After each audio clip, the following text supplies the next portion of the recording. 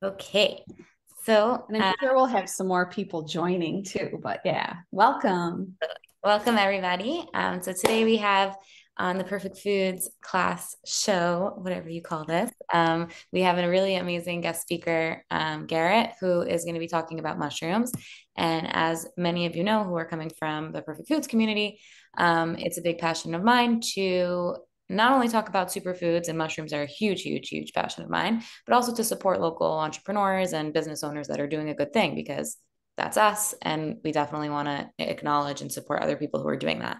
So, thank you everyone for being here, taking time from your evening, and let's get right into it. Let's learn about mushrooms. Give me a comment and comment one below in the comments if you have like a love in your heart for mushrooms, and give me a two if like you see people who are obsessed with it and you want to learn more.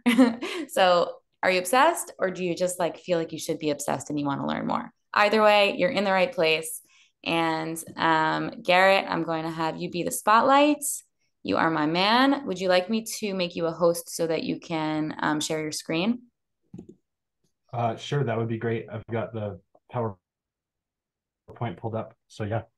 Cool. All right. So you are in business, and Yeah, and definitely tell us a little bit about like yourself, how kind of how you got started and then Birch Boys in general. Absolutely. I certainly will. Thank you guys for the opportunity. I'm really happy to be here. So I'm looking for that host button, or oh, here it is, the screen share. All right, so before I do, I'll introduce myself. My name is Garrett. I sell chaga and other wild fungi that are harvested here in the Adirondacks. I learned about chaga from my grandmother when I was 15 years old, and that was sort of my introduction to mushrooms and healing mushrooms. And I'll show you, this is what a piece of chaga looks like. So this is how it grows on the tree. If my arm was the tree, it would stick out of the trunk like a big horn. Um, and I learned about it from my grandmother because one You know day what after, chaga is? what's that? Never mind. Sorry. It's okay. Um, I learned about chaga from my grandmother after I mowed her lawn one day, just because I was thirsty, and I went into her refrigerator and I found this jug of iced tea, and it looked kind of like this, just iced tea in a pitcher, and I drank it just because I thought it was tea and I was thirsty. And she came into the kitchen and she saw me drinking it, and her eyes lit up like she had just seen a ghost. And she told me I was drinking a fungus. And so that was like my surprise introduction to mushrooms. And she actually had just been diagnosed with pancreatic cancer. So she had learned about chaga on a trip with the Tupper Lake Adult Center, and they just happened to go on this foraging trip. And she had just learned, or she had just been diagnosed with cancer, and she found this guide in Maine who taught her about chaga, and he taught it as if it was the cure all to anything. And he called it the king of herbs.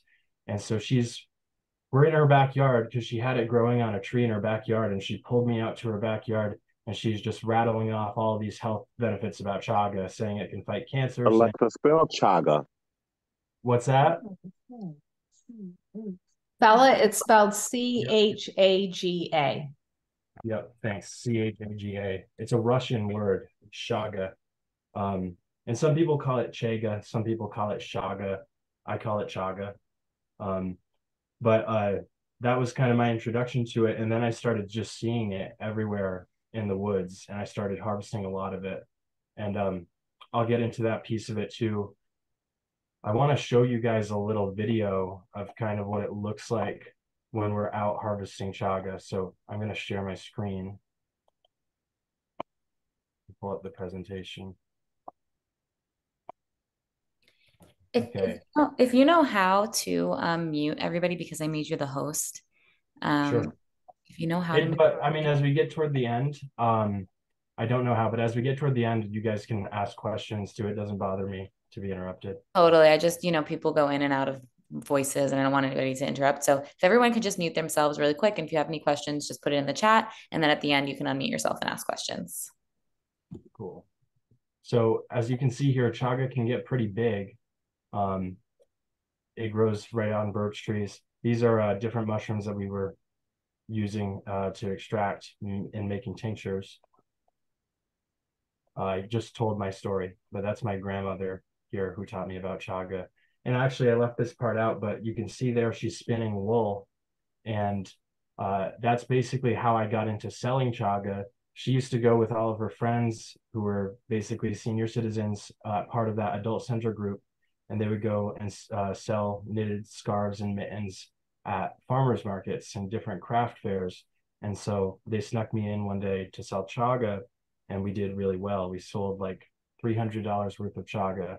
And so I quit mowing lawns forever to sell fungi. And that's kind of what it looks like. Oh, and then I went to Clarkson University when I skipped my senior year of high school to go to Clarkson, and I met this guy named Josh Parker. And Josh Parker had a maple syrup business, and we actually had to have this class where we had to team up and form groups with the other students and make a business plan. And I teamed up with Josh because we were the two students who kind of had a business going into it. And we were planning to make this bottled maple chaga tea. And at the end of that semester, the final exam was actually like a real pitch session. And they brought in investors, and like you pitched for real money in the class. And we actually got offered a $7,000 loan for the project. And then Josh was very successful. He ended up going on Shark Tank.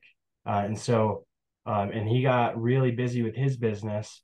And it was kind of unfortunate for me because, we never took the loan because he was so busy. And I realized the best thing I could do was kind of not get in the way of his success. And then that summer, I had been contacted by this survival show called Alone on History Channel. And they were looking for participants for their upcoming season. And I had always been into the outdoors and primitive skills. And I actually couldn't afford to pay for college that second semester. So this was kind of like my whole plan. I had set up an internship to go on Alone. And then they called me like a week before boot camp, which just so happened to be about a week before my semester would start as a sophomore. And they kicked me from the project, and I never learned why. But I was at like rock bottom at that point. I didn't have enough money to go back to school. And that's when I realized I wanted to make sure I succeeded, and I pursued chaga. And I actually went to the business class advisor, like the dean of the business school at Clarkson. And I asked her to let me go on an internship for my business selling chaga. And by some grace of God, she said yes. And so that semester when I was interning, I actually raised $65,000 at various competitions. This one was significant, this Retail and Health Innovation Challenge at Wake Forest University, because that was like the first win that semester that I was doing it. And I wanted to make my college proud, but also there were all these doctors. I mean, this was sponsored by CVS Health, and I was competing against like doctorate level students at Wake Forest University. And it was very cool to see people like the vice president of Johnson & Johnson and all these other people acknowledge chaga because they had known about it. And like they can't pursue it because it's not patentable. So there's never going to be a medicine from chaga, but to know that they were aware of it and its health benefits and had done studies on it, and some of them even were working on synthesizing compounds that are derived from chaga, in a lab that may become future patented medications. So I just thought that was really worth elaborating on. Now we sell chaga tea. We sell it in chaga tea bags. We do loose chaga tea. We do chaga tinctures. We do bulk chaga. We lease 220,000 acres of land to harvest chaga in the wild. And this is what those land parcels look like. So we actually lease one 200th of New York State. So it's a lot of land. And a lot of it's just vast primitive forest land. There's logging that occurs on the land. And this red X here is my location here in Tupper Lake. We harvest in a unique area for chaga.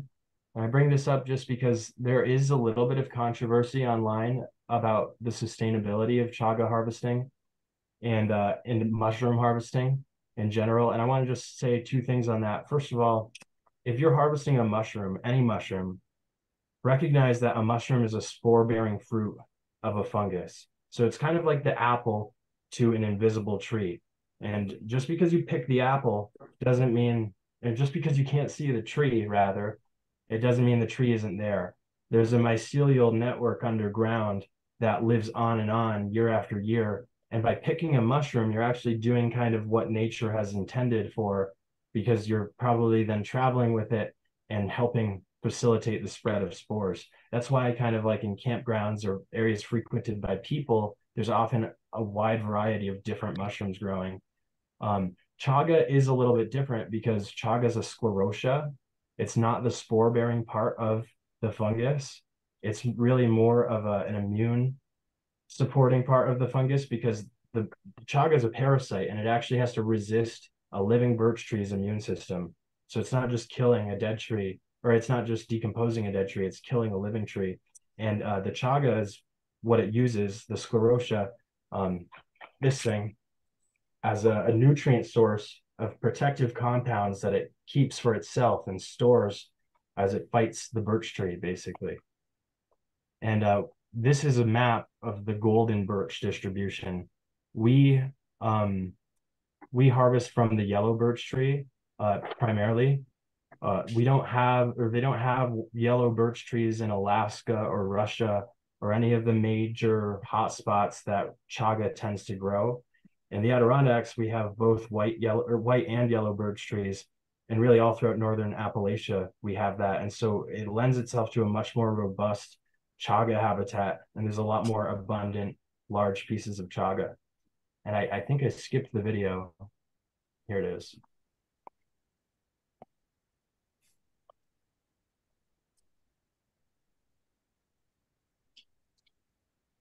Can somebody, once it starts, tell me if you can hear the audio?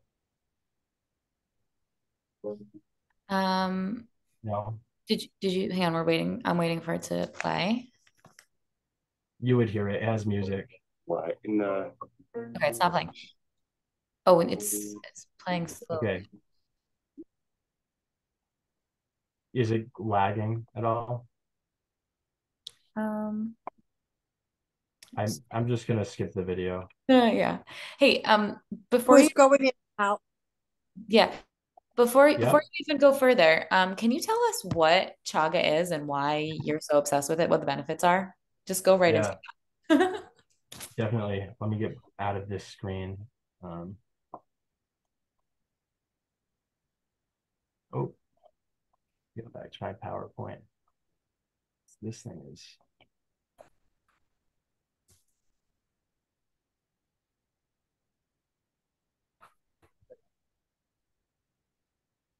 So chaga is a fungus. Let me exit the screen share. Chaga is a fungus that grows on birch trees. People have been using chaga ever since the Conti tribe, well, and probably longer than that. The furthest back we know is that the Conti tribe in Siberia was using chaga some 2,000 years ago to make tea. Chaga is actually one of the richest sources of antioxidants among any naturally occurring food or substance that's ever been tested for antioxidants through ORAC score testing, as well as through DDPH. It's rich in melanin, so like this outer black color and even the inner orangish yellow is like the full spectrum of melanin pigments and compounds, eumelanin and pheomelanin, which is protective in general. It's the same stuff that's in our skin, hair, and eyes. So I mean, uniquely in chaga, the melanin is in a soluble form, which is like actually very unique. So it can enter the bloodstream. And melanin can chelate different particles like metals that are toxic metals like mercury, lead, things like that get stuck in your body. Chaga melanin can essentially chelate it, which means it can, in layman's terms, turn a solid into a liquid without having to reach its melting point temperature, just through ionic bonding. And it can actually help you pass it through your system. So it can help you detox in a number of ways just because of the contents of the melanin. It's also potent in triterpenes. Now, triterpenes are a class of compounds that are basically not water soluble, so you're not going to get them out of a chaga tea. They won't dissolve in water, but they do dissolve in alcohol. And the triterpenes include betulin, betulinic acid, inositol, ergosterol peroxide. These are all different triterpenes in chaga, and almost all of them have pretty profound anti-cancer properties, antiviral properties. There's a lot of studies on the effects of the triterpenes in vitro, or like in petri dishes, in cells.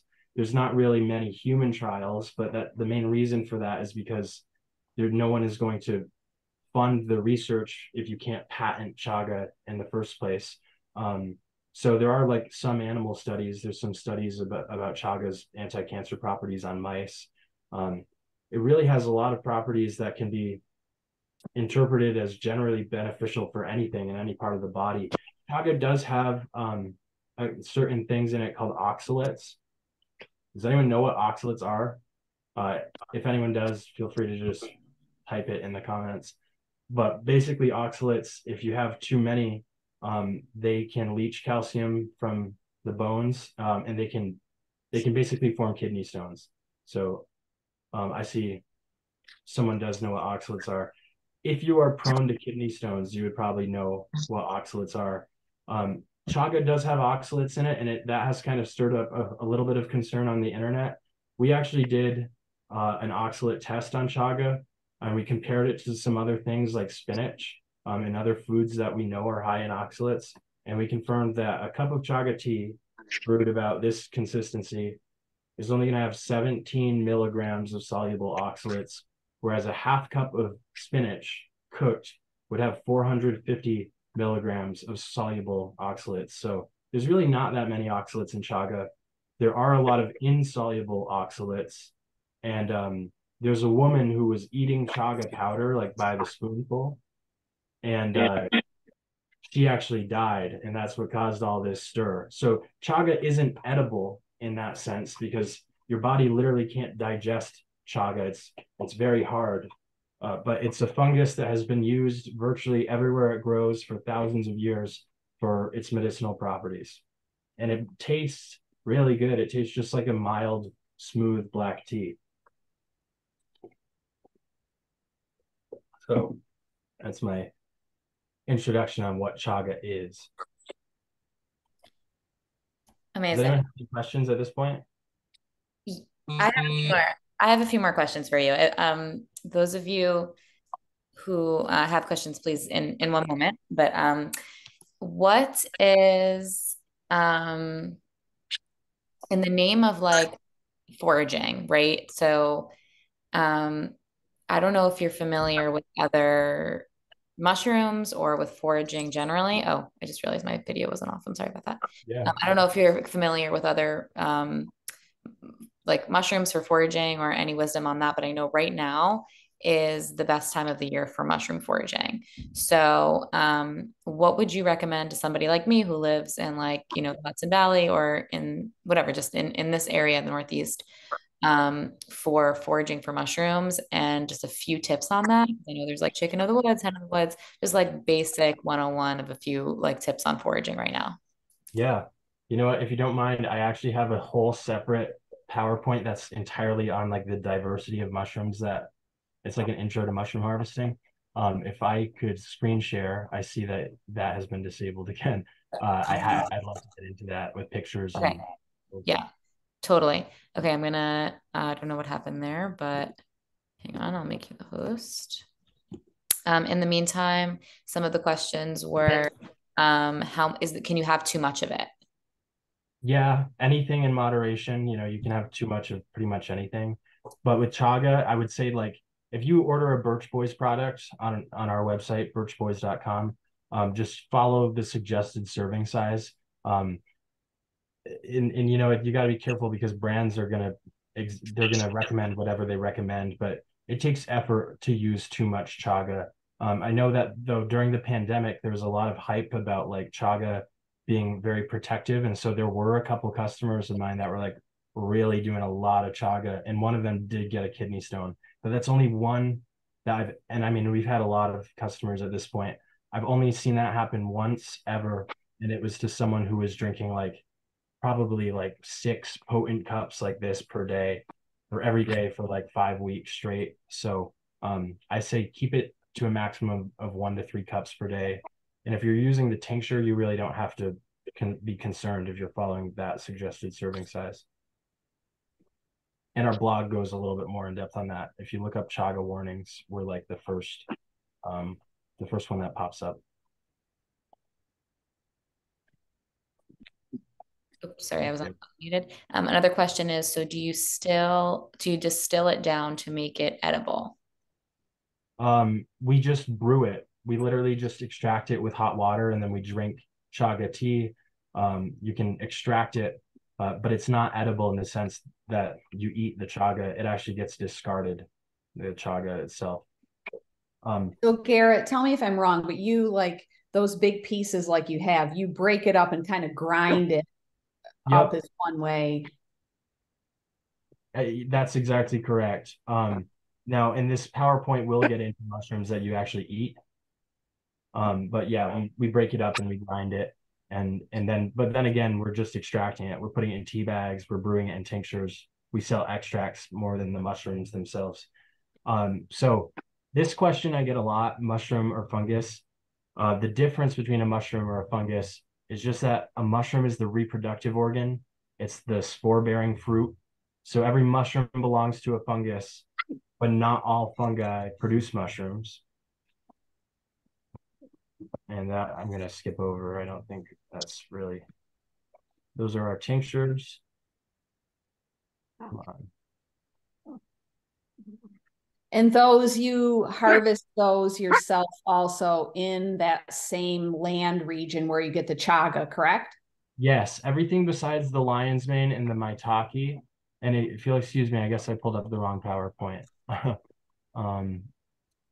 have a great one.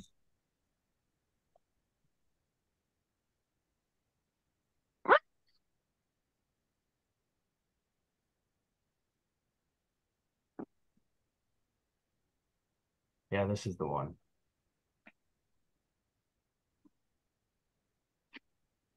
Okay.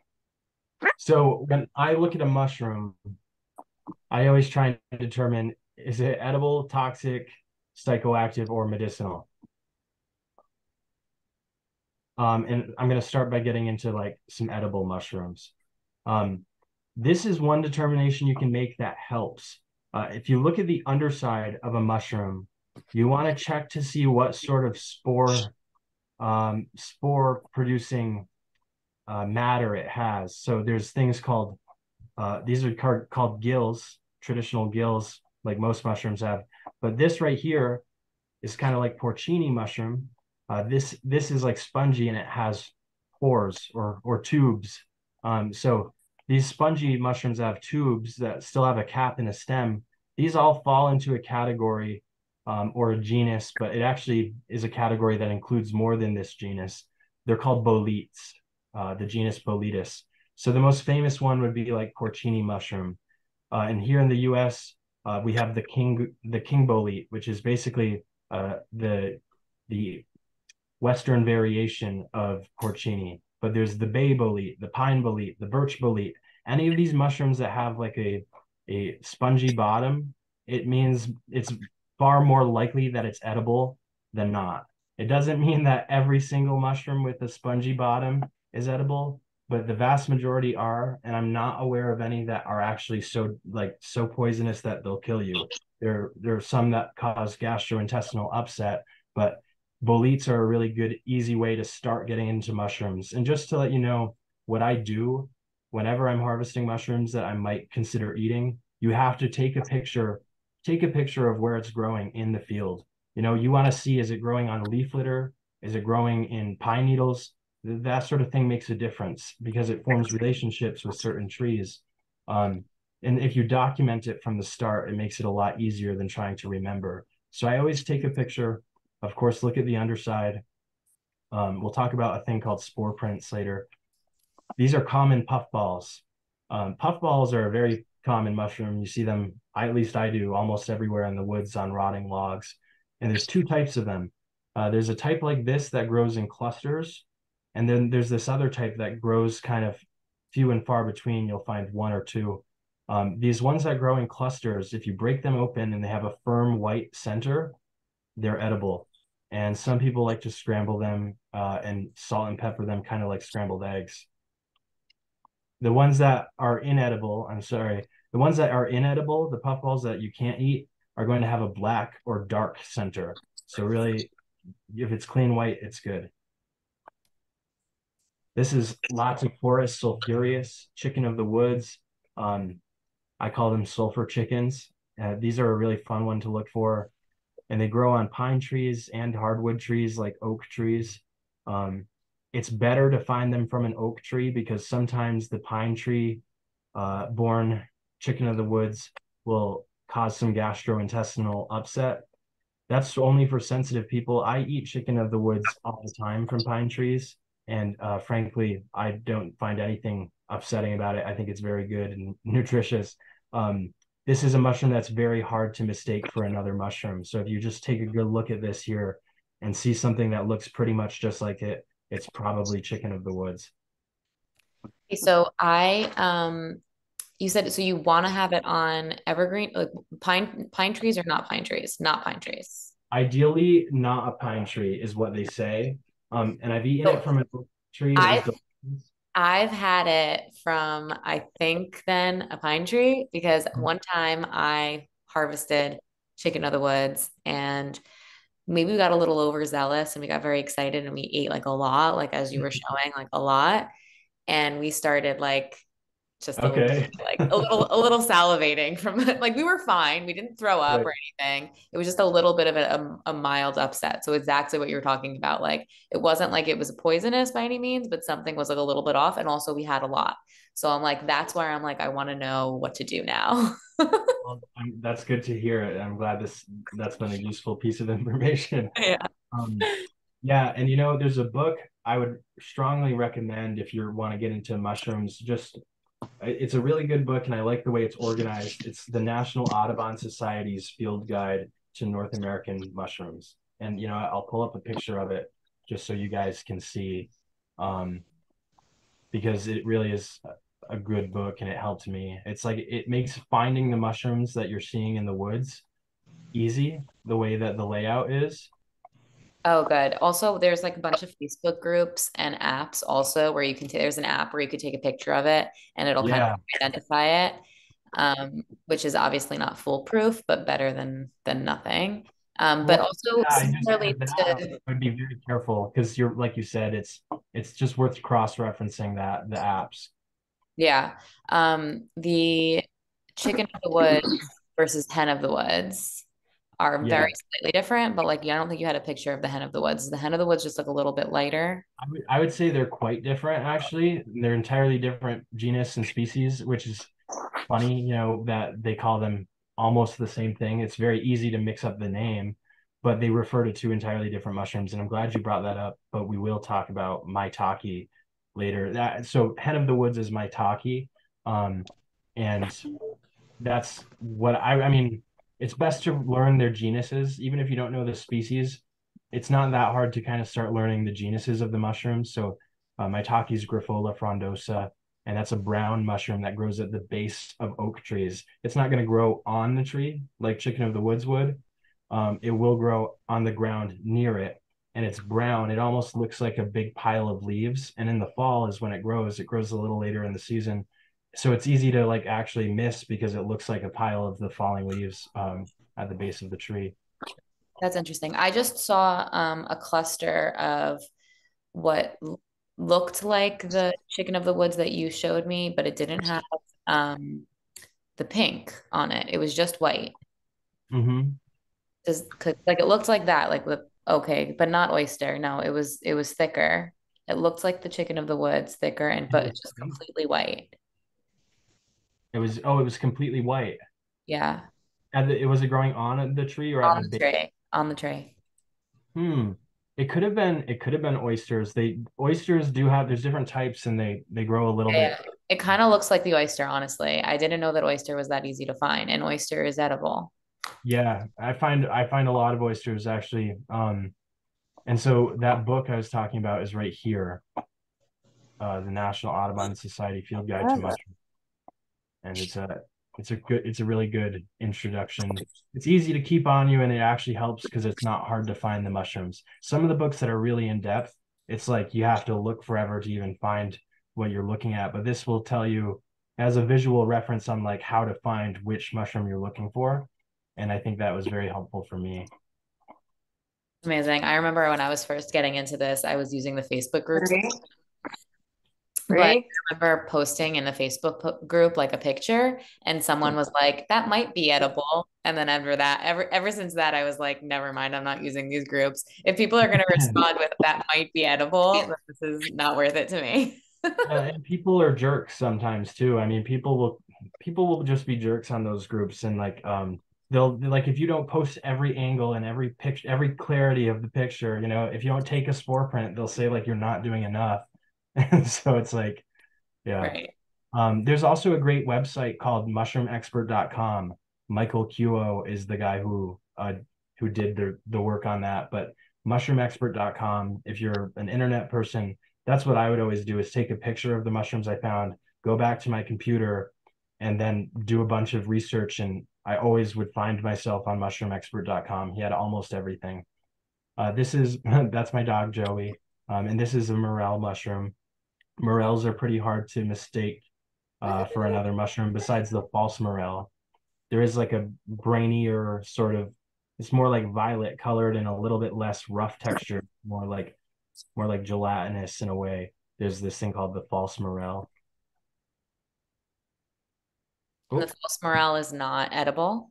the false morel is not edible, but it's not going to kill you if you eat it. It's one of those gastrointestinal upset mushrooms. Right.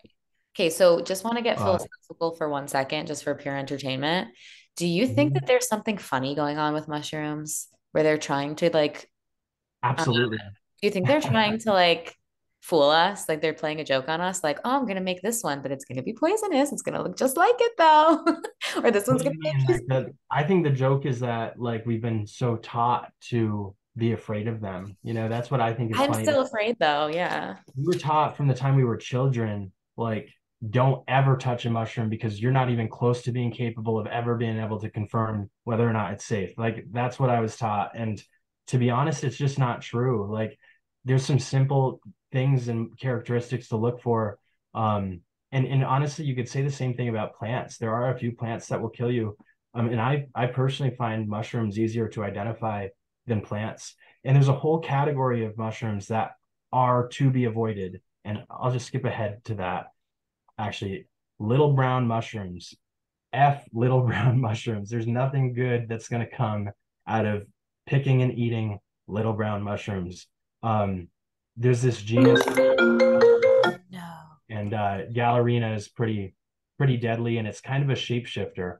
So um, you want to be careful. Just avoid little brown mushrooms. A lot of them are toxic, and ironically, that's like the same category that the well, somewhere in here, the hallucinogenic mushrooms. If you go out looking for wild magic mushrooms to get high or to take a trip, you're just messing with very dangerous territory because they are little brown mushrooms. Um, and so that's when you'll really get into some trouble on some of those Facebook groups, is if you're trying to confirm whether or not it's a psilocybin mushroom, expect to be criticized. There's even an acronym, LBM. Just avoid LBMs is what people will tell you on forums and things like that. Um, so anyway, this is coral. Now, there's all sorts of coral mushrooms, some of which are edible, some of which cause gastrointestinal upset. And I think there's something funny going on with that, the gastrointestinal upset thing, because like I think that there's just a lot of mushrooms where people have not figured out whether or not they're safe to eat or not. And I think a lot of mushrooms that have once ever reported or caused anyone any gastrointestinal upset kind of get lumped into that category, and people are too afraid to really know. And I'm not saying that we should all be experimenters, right? Not at all, but it definitely is like there's categories of things and that are deadly and things that are not. Like genus Amanita is a mushroom that's deadly. And many of the mushrooms in that genus are deadly, and it has very characteristic properties and physical characteristics. This is lobster mushroom. This one grows out of the ground and it looks like a lobster tail. I normally find it in pine needles, and you'll find that around it, the spores kind of like form this white powder on the ground, and it tastes just like lobster. If you cut this up and cook it like lobster, it's remarkable how much it tastes like lobster. There's something weird going on with that for sure. These are yellowfoot chanterelles. Chanterelles, people go crazy over chanterelles.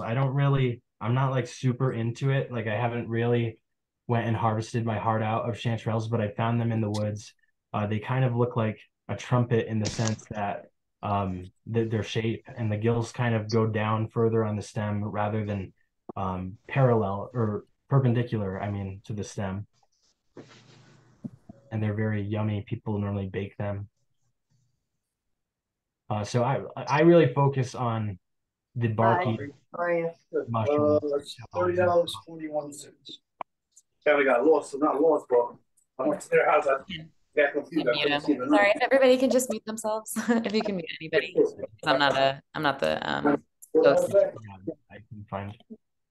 Yeah, I just stapled together. So You want to help me out here? I can't because I'm not the host. How do I Thank make you very it? much. All right, take care. Actually, I don't know. Well, so anyway, these are the mushrooms I sell. Reishi, Ganoderma suge, and artist conch, this mushroom that some people call white reishi. This is a mushroom you can draw on, and it will actually dry. Whatever marks you make on it will dry and stay present. So maybe you've seen art of the artist conch somewhere. We sell lion's mane, Hericium erinaceus, and Hericium americanum. This is a great mushroom. It's an edible mushroom and it's a medicinal mushroom. It has great properties for the brain. I meant to tell you Rishi's properties. Reishi is great for inflammation. It also helps with oxygen absorption in the bloodstream. It can help reduce stress and help people sleep who have insomnia just because it's relaxing. Lion's mane is great for your health or brain health, cognitive function, regeneration of nerve cells. Turkey tail is actually in an FDA approved clinical trial being used as an adjuvant therapy. Turkey tail has polysaccharide crestin and polysaccharide peptide. So it's been researched for its anti-cancer properties due to that. Oh. Cordyceps. This is a really cool mushroom, and it's the only one that is also a sclerotia like chaga. So cordyceps and chaga are just sort of in their own league when it comes to the power of the medicinal properties. I want to just be very clear, though, that like wild cordyceps is extremely rare to come across. It actually hosts on the pupa of the Luna moth where I live, but depending on where you live, it hosts on a range of different insects, sometimes even toads and frogs. So it forms a sclerotia to protect itself from the host. And wild cordyceps is far more potent and powerful and healing than cultivated cordyceps. And the same is going to apply, of course, to chaga because they're actually going through the stress of like having to live and defeat a living organism. And here's maitake, Grifola frondosa. It's not the best picture of maitake. It's one of the few pictures I haven't taken myself here. Yeah, that's the other thing I want to just say. I took all these pictures of every mushroom in here myself. These are real photos. That's awesome. And so, yeah, that's basically what I have to share. There's some mushrooms I left out. And actually, the only other thing I want to share is a quick little story about Amanita muscaria. and then Must I'll turn it must to talk questions. about Amanita muscaria. Let's see. Let me find my little PowerPoint on that. It's very helpful. Cool. Amazing. While he's looking for that, does anybody have any questions while we have a expert forager? They are yummy with shallots and vegan butter or butter. Okay, yeah. So different ways to use mushrooms, right? So, like for example, yeah, some type of I remember when I made mine, I used lemon juice and garlic and like garlic powder and like just yeah, kind of like the fragrancy lighter things because the mushroom itself, especially for like chicken of the woods and oyster, is just so meaty. It's so like juicy and delicious that it doesn't need that much flavor to absorb stuff and to make it taste delicious. So those of you who are on the plant-based journey, Kate, that's why we brought Garrett on is because mushrooms are such a great addition to a plant-based diet for as a replacement for meat because they have that texture and because they're so high in protein and because they're so dense in nutrition. So for all of those reasons, and plus they're fun to get connected to nature. We'll just say sorry, I'll let you go, but while it's on my mind, one of the main reasons why I love um, learning about this stuff, whether you guys live in the city or not, is because when you go on a hike or you go on a walk, even if you're in Central Park, I'm sure there's foraging in Central Park. Like no matter where you are, when you get to understand the different plants that are in front of you rather than just seeing a sea of green, but you get to see the oak trees, the maple trees, the different types of trees and recognize them by their leaves. And you get to notice the different types of mushrooms. Now you feel like you're hanging out with them and you're one with nature in such a deeper level. And like you're not just like a foreigner in nature, you're part of it. So I really, really like, I should have started with that, but I hope You that this, mentioned that. I mean, the Amanita muscaria thing is going to kind of tie right into that. okay, Um, Thank you for saying that because I agree. I mean, the plants and the mushrooms and the trees are all connected. Um, and that's actually my entire point here with Amanita muscaria. So I'm sure you guys have seen the red and white mushroom. It's actually the mushroom emoji. It's also the Mario mushroom. It's also the inspiration for Alice in Wonderland. That's Amanita muscaria. Here in the Adirondacks, we have a yellow variant of Amanita muscaria. It's virtually the same mushroom. It just for us here, it comes out yellow. Um, and then where you guys are, it may be red. You may also have the yellow variant. I'm not exactly sure. Depending on where you are, it's a little bit different, but it's a very characteristic mushroom and it's iconic. Um, so let's talk about Amanita muscaria. There are two compounds in Amanita muscaria. One of them is ibotenic. Well, there's more, but two worth talking about. two There's active ibotenic ones. acid.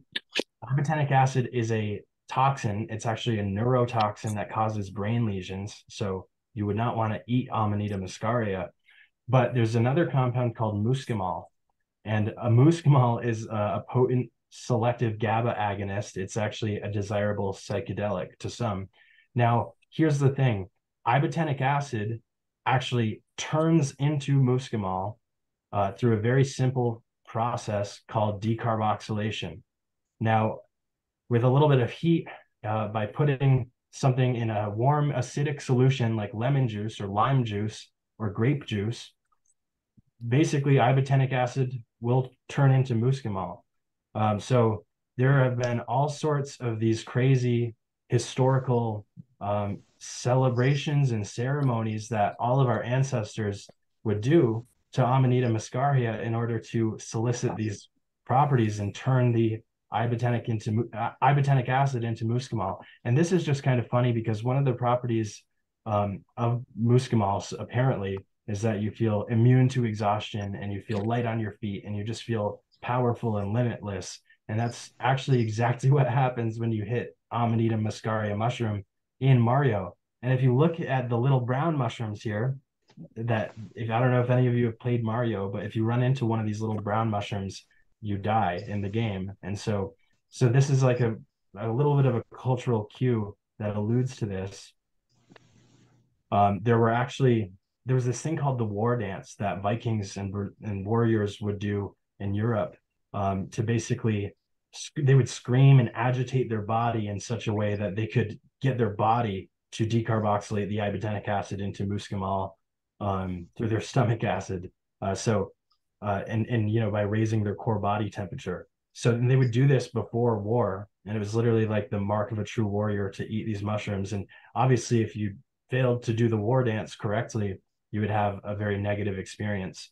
And then the other thing is that people would even drink the urine of reindeer.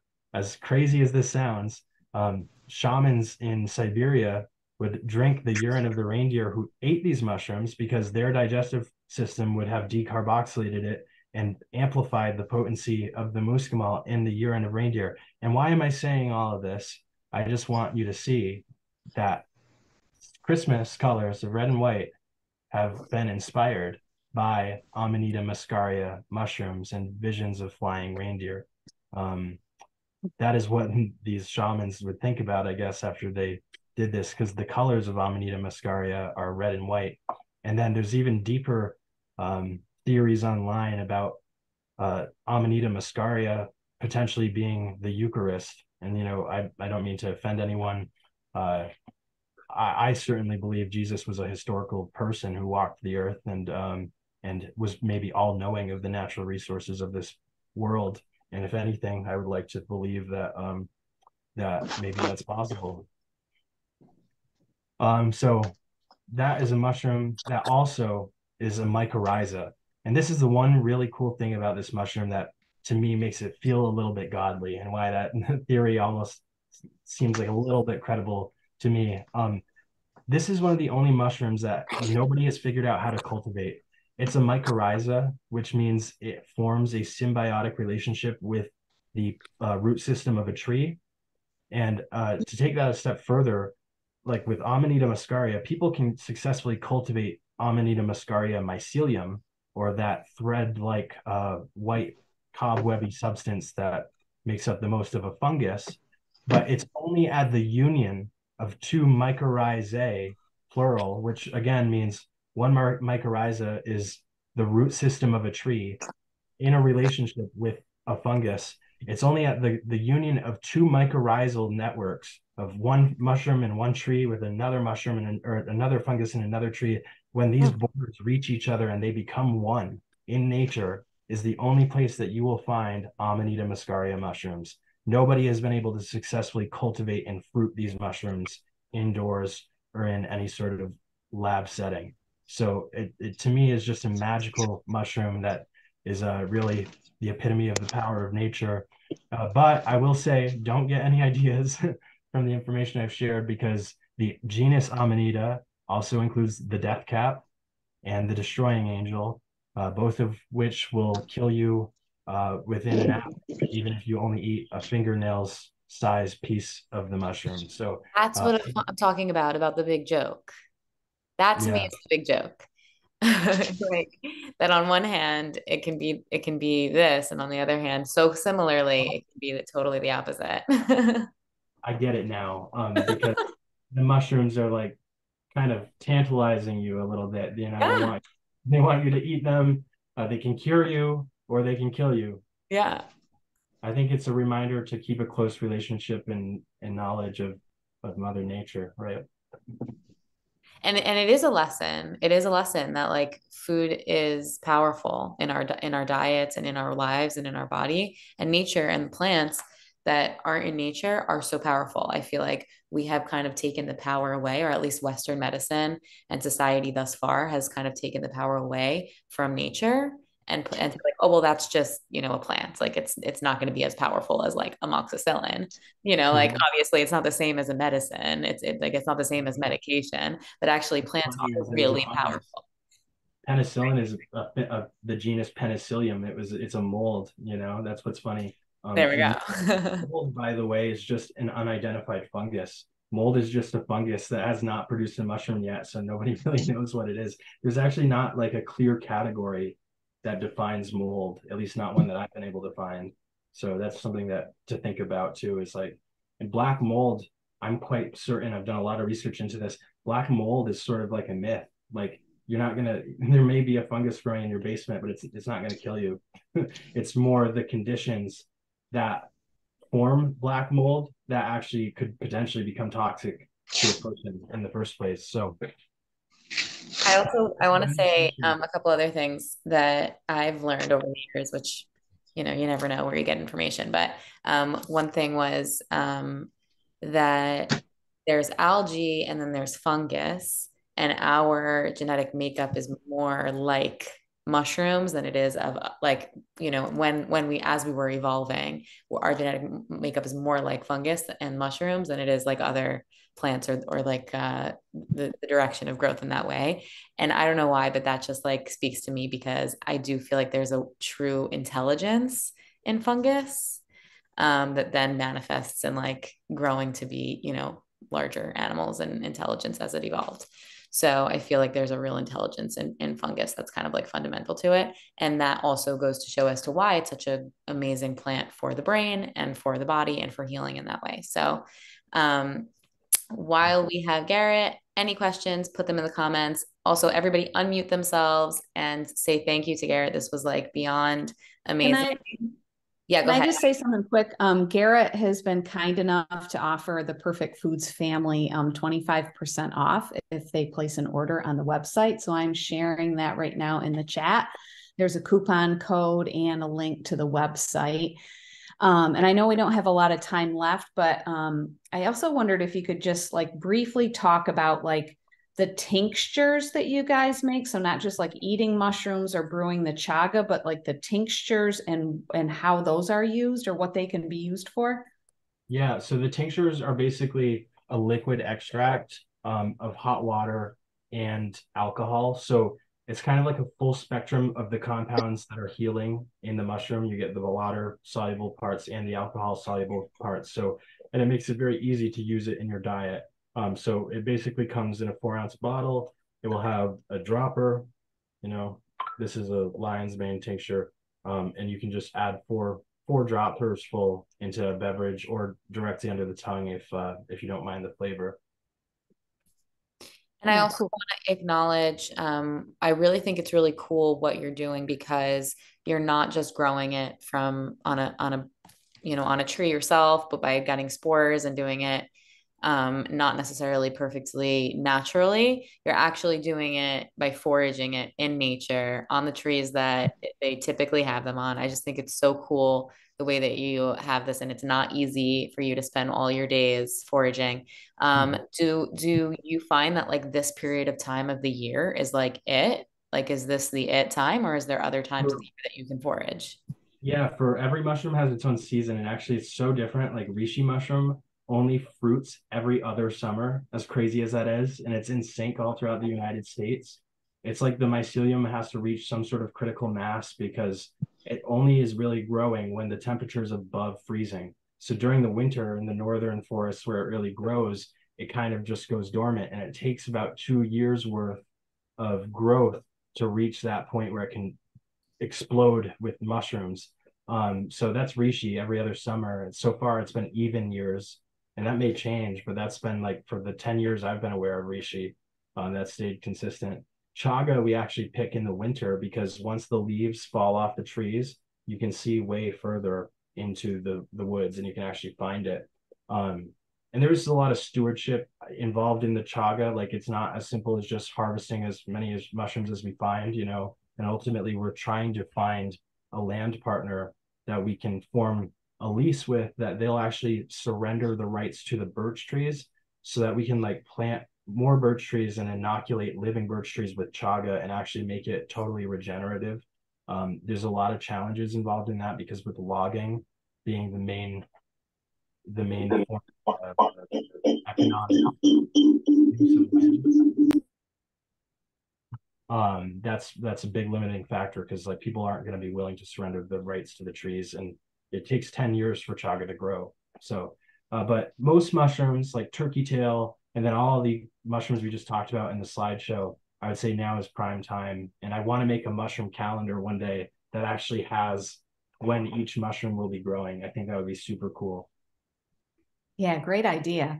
Another thing I thought of too, Garrett, that I equate kind of with perfect foods we've talked before about making juice from wheatgrass itself as opposed to wheatgrass powder. And I know you had mentioned too that there's a big difference from the chaga that you harvest and produce than what some people sell in a powdered form. And I think that's really important for people to know too, that there's a great difference in the quality of chaga that can be found on the market. Thank you. I thank you for bringing that up because it's so important. But I see Justine also someone just left a comment about 60 acres for sale in New York, and I'll return to that in a sec. But to answer your question, so basically a mushroom extract powder, which is a dissolvable thing that you're going to put in water as like a coffee substitute or something like that. It should be pitch black in color. Doesn't matter whether it's lion's mane, whether it's chaga, whether it's reishi. Recognize that like a true authentic mushroom extract powder, the color comes out to be super dark. It's super potent. And so you find a lot of brands like Mudwater or Four Sigmatic, or there's this new company called Rise. There's even a company called Real Mushrooms. And as ironic as it is to say, like they sell products that are sourced internationally where they can circumvent FDA authority. And basically, I think what happens is you have companies that are maliciously intentioned and they actually manipulate American brands and companies who are ignorant because we haven't grown up on the land here. You know, America is a pretty new country. We don't have the rich cultural history of using mushrooms like other countries would. And I think that they manipulate even the owners sometimes of these companies. The people who form these companies may not even be aware that the products they're selling sometimes are fake, you know, or cut extremely cut with filler material, or maybe chaga that's grown in a lab that literally just doesn't share any of the basic fundamental properties of chaga. And you'll see it for yourself if you shop around. Like there's some products that are obviously gimmicks, and some that are really potent and much more better quality. But ironically, the comment that was left about the land, I'm looking for between 50 to 100 acres because there's a tax incentive that if it meets that amount of land, there's a certain tax abatement program that you can qualify under. So maybe I'll just shoot my email in the chat here. I would love to connect with you about that. Amazing. You never know.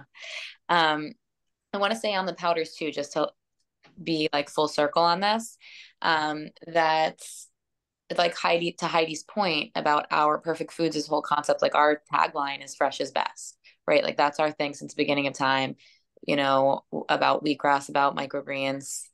Forever wild. Forever wild. Yeah, I love it.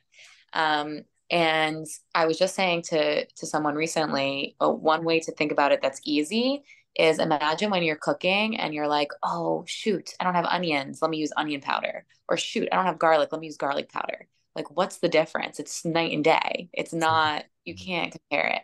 So it's, if you can tell with onion and garlic, imagine with these incredible superfoods, what the difference is between fresh versus wheatgrass. When you have a shot of wheatgrass, it's like you have wheatgrass powder. It's nothing. Like it's nothing. You have a shot of wheatgrass and you're off the charts. So that's the difference between fresh and not fresh. There's no explanation for it. Enzymes, fresh, living foods, nature, there's no way to explain it. You can't bottle it, period. So this was incredible. Thank you, Garrett. Those of you who are from the Perfect Foods community, keep your eyes out on September 28th. I'm leading a masterclass, Wheatgrass and Microgreens 101. That's how to use it and where to get it. So those of you who are coming from Perfect Foods and just want to like a revamp that we do, please come to that. Keep your eye out. If you registered for this class, you'll already be on my email list. So I'll be sending that out. That's on September 28th. Other than that, is there anything else you'd like to add, Garrett, before we say goodbye? Just thanks for the opportunity. And if you guys have any questions later, or if you want to send me a random mushroom picture and see if I can identify it or help in any way, feel free to email me. You can also subscribe to my email list if you want more mushroom information. you can do that at birchboys.com. But my email is garrett@birchboys.com. And Garrett, can you join my Facebook group? Absolutely. Okay, yeah. So join my Facebook group. Everybody in here people already are, but I want to start seeing you guys post mushroom pictures and like let's get mushroom. What Like do I search on Facebook to find it? it's Perfect Foods Health and Wellness Fam. That's the Facebook group, and it's any of you who are not in it, join it now. That's where the magic is happening. Of course, I have like a paid program. I do these classes regularly for free when I have like a guest speaker that I'm really excited about. But I do have every single Wednesday a private group coaching class for people who are in our private community that are paid customers and can subscribe to be part of our Wednesday night classes and part of our programs and stuff. So that's the story. We do this as a service to all of you to share information because we think it's super important. And that's it. Everybody have a great night. Thank you for spending Yeah, this thank you so much, Garrett, for all the information. Yeah, no problem. Thank you. Awesome. Can you just tell me Thank about you. the lion's mane? Do you eat that raw or does it need to be cooked? I've eaten it raw, but most people would probably say it needs to be cooked. I mean, there are other things just like bugs that you'll find in the mushrooms. You're not going to kill any of the benefits by cooking it. So most people cook it, they saute it, or they cook it kind of with like butter, or they chop it in slices and saute it in oil. But you don't need much. Thank you. You're I welcome. wasn't sure if you had to cook it or not because I know most mushrooms you do. It tastes But a I lot wasn't better sure if you about do. it. Hang on. Is that true that most mushrooms you do have to cook? I would say that for flavor as well as like, it comes from nature, so even our mushrooms that we're harvesting, we have a heat kill step. They're dried in a chamber at 140 degrees Fahrenheit. You do want to kill the bacteria. I would say it's probably not entirely necessary, but you could get sick or some gastrointestinal upset if you don't. It's like if you have like a portobello mushroom or like a bell button mushroom or something, you can like a button mushroom and you put it into your, salad raw. It's okay. It's not going to Yeah, be a it's problem. okay. It's fine. I mean, But it is better it's more digestible to have it. I mean, that's what I've noticed too, but it is a good question though. I was Amy. told that heating mushrooms also brings out the benefits of it.